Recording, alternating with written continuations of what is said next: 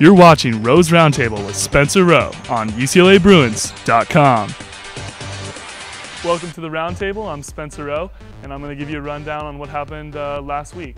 So last week we went up to play BYU in Provo, and we were really excited to get up there. We traveled well.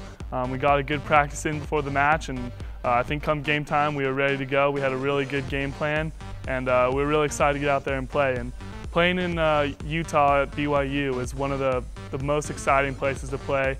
You know, a lot of people say that it's the most hostile environment and hardest place to play in volleyball, but you know, I personally enjoy it, and I think our team really enjoyed it too. The crowd is crazy. They're right on top of you, right behind you when you serve. It's an amazing environment, and that's what you want as an athlete, is you want to play in front of those huge crowds where they're really into the match. So it was really fun. We went out there, we took the first two sets, we were playing really well.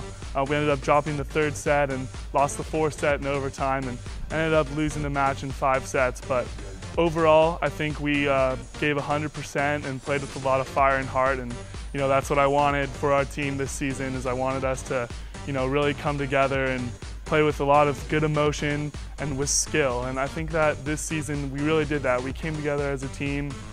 You know, there was a point in the beginning of the year where we weren't really that good. We were about a 500 team. We were in danger of maybe not even making the playoffs, and we ended up beating SC at SC, and I think that kind of just set us off. We had a really hot March and April, and was pretty much just mowing through all these teams, and we had a blast doing it. And the team just got so much better, so much closer.